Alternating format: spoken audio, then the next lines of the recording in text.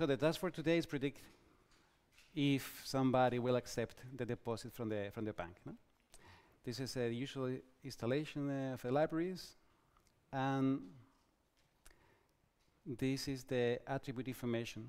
I think it's important that we have a look, and maybe you have already a guess of what you think will influence more. So we have age, job, marital state, so you can have married, divorced, single, education, default means that it has a credit in default, no? That is balance, so how much is the average yearly amount in the bank.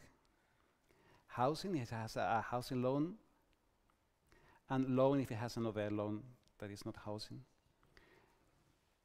Then other information that we have from this data set is last time we contacted this person in this campaign. How did we contact? It was with telephone, with mobile phone, or we didn't know. And when it was, and how long the conversation took. And other attributes is number of contacts we did during this campaign, number of days passed after the client was last contacted, number of contacts performed. So this looks like it's going to influence. And the previous outcome. So if you have a previous campaign, did the client last time accept what you offered to him or her? Basically, we need to predict if the client subscribed or not. So did he accept the offer? So this is the data. For data preparation, what I did is changing like the default housing loan. There was the features are yes or no. So you see like plenty of this, no, no, no. And I changed this to 0 to 1. And for the month, I changed to numeric. So we have a bit more clean data set. And I wanted to show you how the data looks like. So age looks like, I don't know, there's a drop here. When people is over 60, I don't know if they just take the money and run away, or I don't know. Balance is, yeah, it's quite focused there. Campaign duration, I mean, you have days you expect to be everywhere. No? So this is how the data distributed. And for me, the interesting part is this thing that we are supposed to predict. And you see already that the majority of people don't take the offer. No?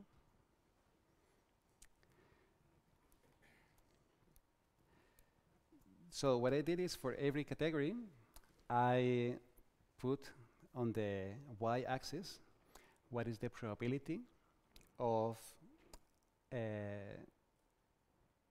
somebody taking the offer sorted by different categories. So if you do by job, it looks like students, they usually take it in comparison to the others. So it's sorted by adoption.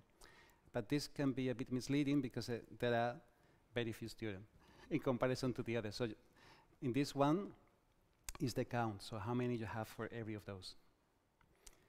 So it's interesting to get some insight. Singles is better than divorce, and divorce are better than married. So married, possibly they have less money, I guess. And but it's maybe less representative for divorce, they are less. No? Education, you have tertiary, no? Education, secondary, primary, and unknown. So higher education looks like is the winner for this. Default is that, well, if people default the bank account is unlikely to take a deposit, but that is a bit misleading because in reality there are very few people, no, who default, at least in this bank. Housing, it makes sense. If you have a loan for a house, maybe you're not so much interested in making another deposit, or if you have a loan, it's a similar thinking.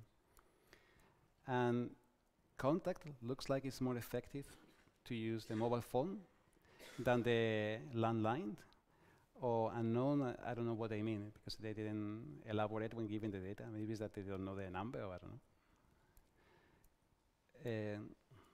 Month, is looks like March, December, September, and October are the winners. But it's again misleading. Is that here you have very few contact made. No? So you need to take this with a bit of salt. This is very good.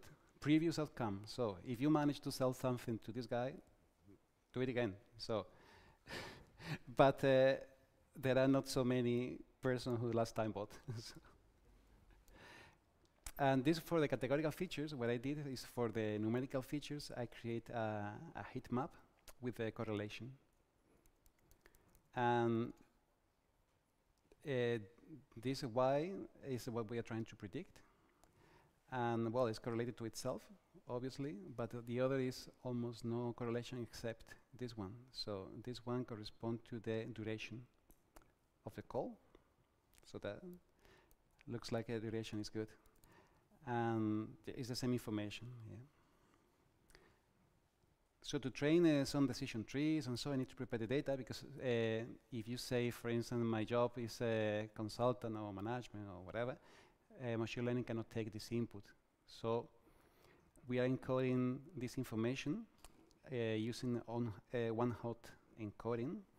And for instance, if we go by education, we have secondary, tertiary, unknown, and this thing. What you see is that everything is set to 0 except 1 for the one who corresponds. So the same thing for contact, and is a way to encode this categorical information. This is some, I will skip all this, but it's basically to prepare the data and to split the data into 2 sets, one for training and another testing for evaluating the performance of the model. And this to get the confusion matrix, the precision, the recall, F1, okay, that we discussed before, that we can tell which one is better. So baseline, that's interesting. What I did is I create, it's called a Dummy Classifier. And what it does is that it generates random numbers between 0 and 1, so only 0 and 1, with the same distribution as it has input data.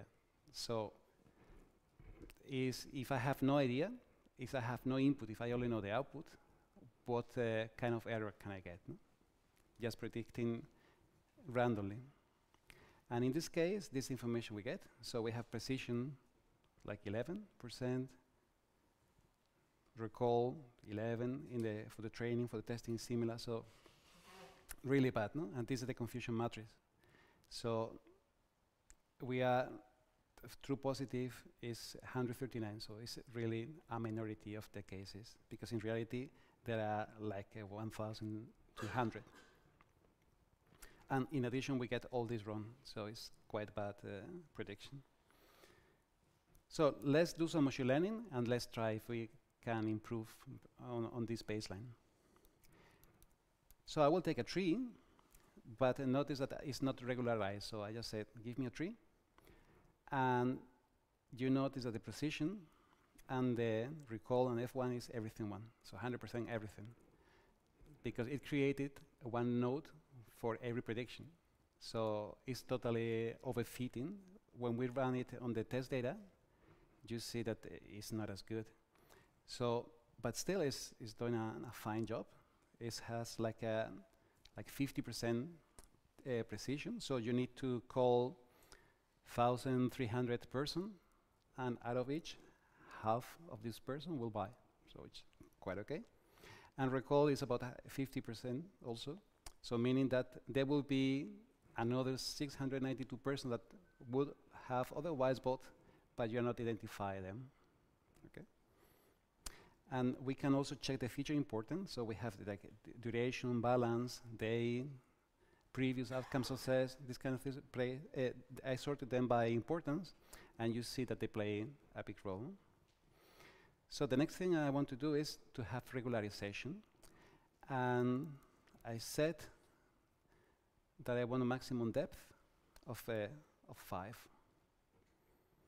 And run again. And I see that is improving the precision. but the recall is a bit worse. So it's not much of a difference. I mean, it has the error in a different place, but it's not improving too much. So I decided to go and find which will be the optimal depth. So I ran this script and said, try 40 different depths and tell me which one works best. And here what I'm plotting is the F score that combines precision and recall. And it tells me that the maximum depth 13 is the one that maximizes the F1 score. So if I run it again with max depth 13, what I get is a precision which is better than 50%. So if I call people is more than half of them will reply yes. And the recall is about 50% also during the testing set. So half of the people will not be identified as potential buyers or adopters of the deposit. Another interesting thing I want to mention is this class weight balance, because we have a very imbalanced data set. So in our data, only 10% of the people take the deposit. So we can instruct the decision tree to account for this information and take this into account. And the way to do it is to say, balance this for me, because it's imbalanced. No? And there we get even, and we use the same depth. So we get good results as well. The recall, you see the precision is a bit worse, but in exchange, we get a very good recall. So we identify many more people that will potentially adopt it. And we can play the same trick and say, find which is the best depth for balanced case,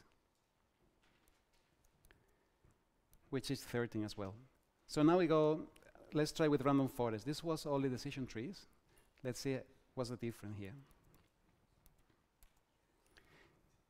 If we use now the balance and we use 50 trees, maximum depth 13, we see that we have a very good recall.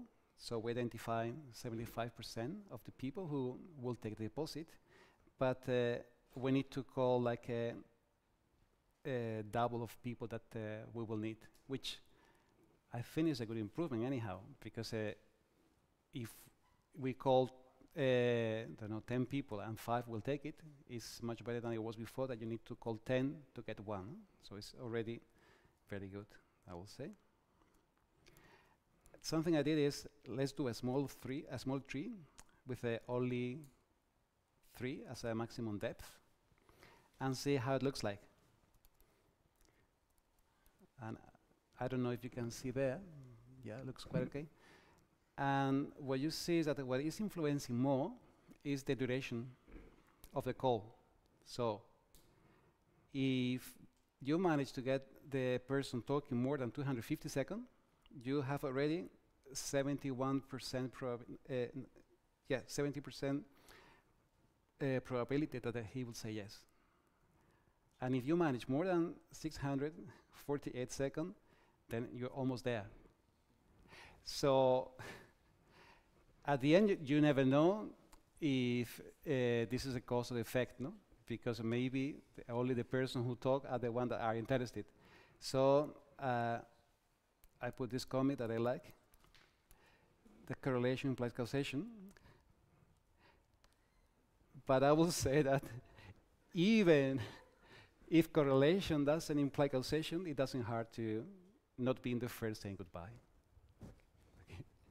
This is I have a very small thing on top, is that this is a bit, we did cheating a bit, in the sense that we use information from this campaign. So, because this information on the duration said how many minutes or how many seconds you were talking in this campaign. But in reality, what we really would like to do is predict for the next campaign where we don't have any data. So we cannot use the duration or which communication type we're doing during this campaign, because we don't know yet the day, a month, and so. So it's as easy as removing these features and building a tree. Oh, sorry, I did a mess.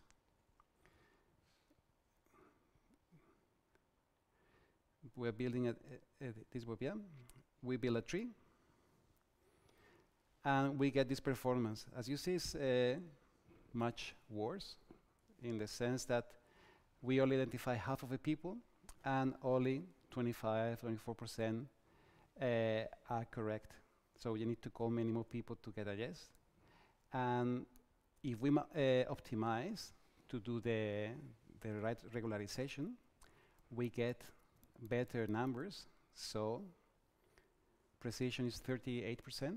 So you need to call like 1/3 of a person, and we cover 40%. So 60% you will not be able to identify. And this is where the random forests really shine, because this is with the tree. But if we do the same exercise with random forest, you see that we have a similar precision, but we cover many more people. So we identify most of the ones that will be able to accept this offer, even if we need to call many people. So we get like a 1 out of 3, which anyhow is much better than 1 in 10. I wanted to discuss also a bit of a validation set, because we did also some cheating here, in the sense that what we use is the same set, the training set, to check what is the optimal depth, or to check if it is best training decision trees or random forest or whatever. This shouldn't be done like that. The way to do it properly is that you have a training set, validation set, and testing set. So the training set you use for training the model, the testing set you use to check how this will behave in the future, so these things are as they are, and the validation set, you use it to optimize the hyperparameters. So hyperparameters are the parameters of the machine learning model, so like how many trees you use in the random forest, or what is the maximum depth you take, these kind of things. So this everything from my side, unless you have any question, or if you want to try something else.